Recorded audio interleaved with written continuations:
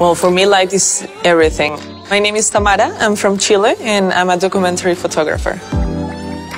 I'm always working in these natural light environments where sometimes light is very little.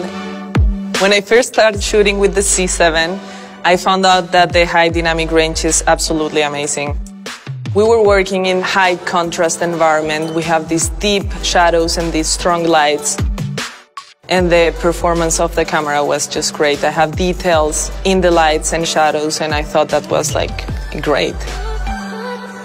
It makes a beautiful balance in between both, and the picture amazing. So when I first saw it, I thought, oh my God, this is so tiny. I love it. It feels really natural and it has a good grip. Also, of course, when I got in through the menu, I was looking for the silent mode. That's the first thing I was looking for, and I found it. So I was like really happy about that, because I'm always in such environments where intimacy is very important for me.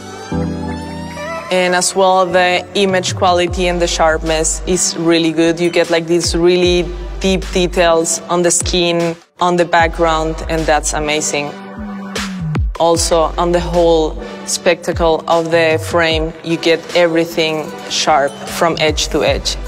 The viewfinder has been changed from optical to electronic.